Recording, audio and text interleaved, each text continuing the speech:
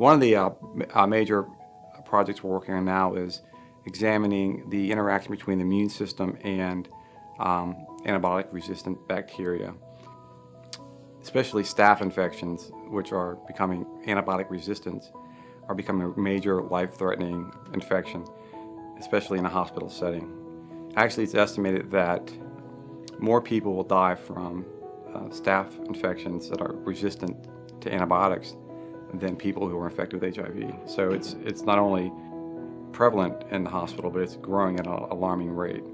In addition to seeing antibiotic-resistant bacteria in the hospital setting, we're actually starting to see in the community setting, which means when a child, for example, skins his knee in the playground, typically you could just wash it out and put a bandage on it.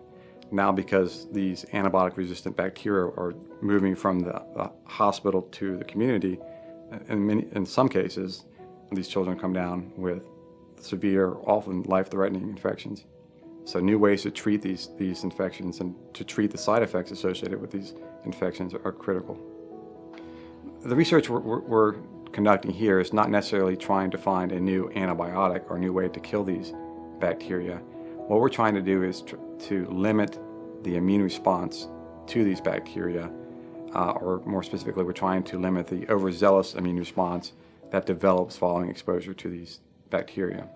What we're finding is that these bacteria, once they establish an infection, are able to produce different toxins, or what are known as superantigens, which cause the immune system to become highly active or overreactive in such a way that they not only are able to kill the bacteria, but they actually end up doing a severe or significant damage to normal uninfected tissue.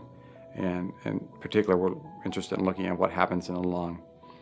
Our goal here is to try to find treatments so that we can dampen the immune response such that it is still capable of getting rid of the bacteria, but at the same time it's not so strong that it ends up doing damage to the normal tissue.